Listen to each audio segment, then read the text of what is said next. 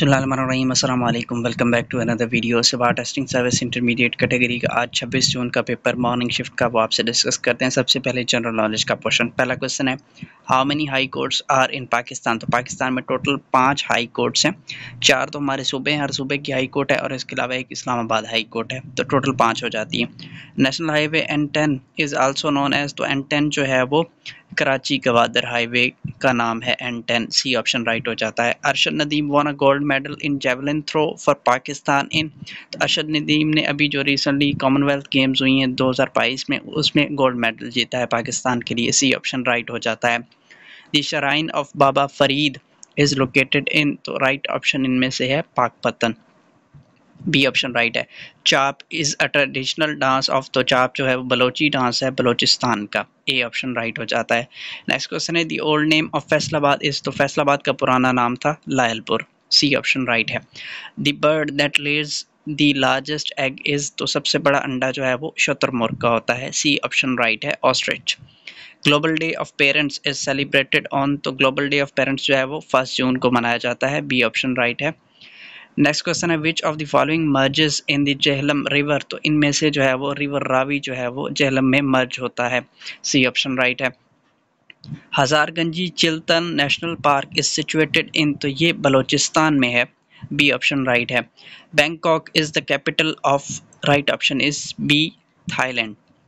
The old name of Ethiopia was एबिसिना, A option is right.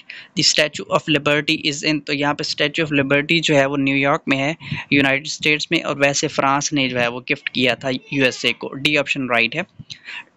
Next question है Mughal emperor Jalaluddin Mohammad Akbar was born in, तो अकबर की पैदाइश जो है वो उमरकोट में हुई थी, डी ऑप्शन इज राइट, जो कि सिंध का शहर है।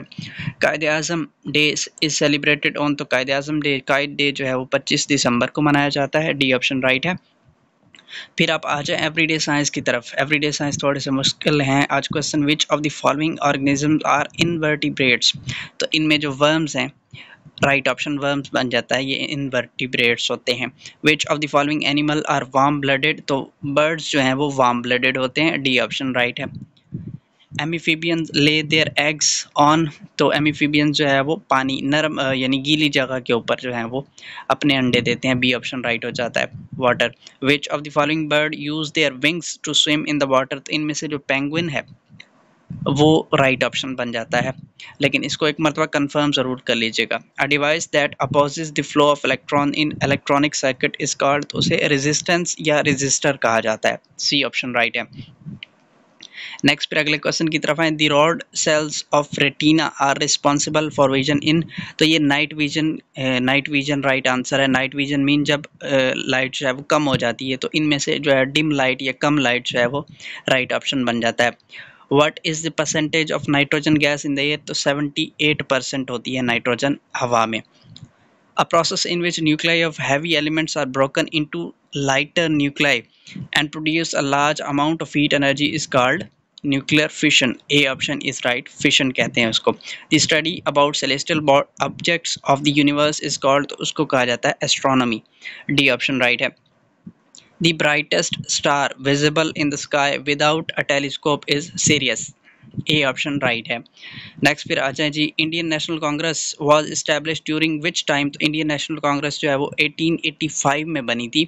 अब इनमें अगर आप ऑप्शंस को देखें तो खिलाफत मूवमेंट जो है वो 1919 की है, ऑल इंडिया मुस्लिम लीग 1906 में बनी है, पार्टीशन ऑफ बंगाल 1905 में हुई है, तो पीछे ए ऑप्शन रह जाता है, Aligarh educational movement, A option right हो जाता है। Soon after the resignation of Congress ministers during 1937 to 1939 the Muhammad Ali Jinnah called to Muslim League to celebrate the Day of Deliverance जो है वो मुसलमानों ने मनाया था 22 दिसंबर 1939 को, सी ऑप्शन राइट है।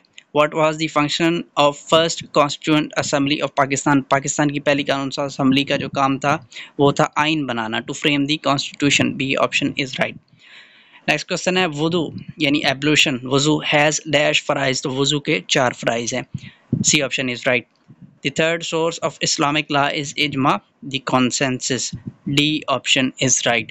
ये थी हमारी छोटी सी एक वीडियो जनरल नॉलेज से रिलेटेड। नेक्स्ट जो पार्ट आएगा उसमें हम इंशाल्लाह इंग्लिश और बाकी सारे पोर्शंस को डिस्कस करेंगे, लेकिन तब तक के लिए अल्लाह हाफिज़।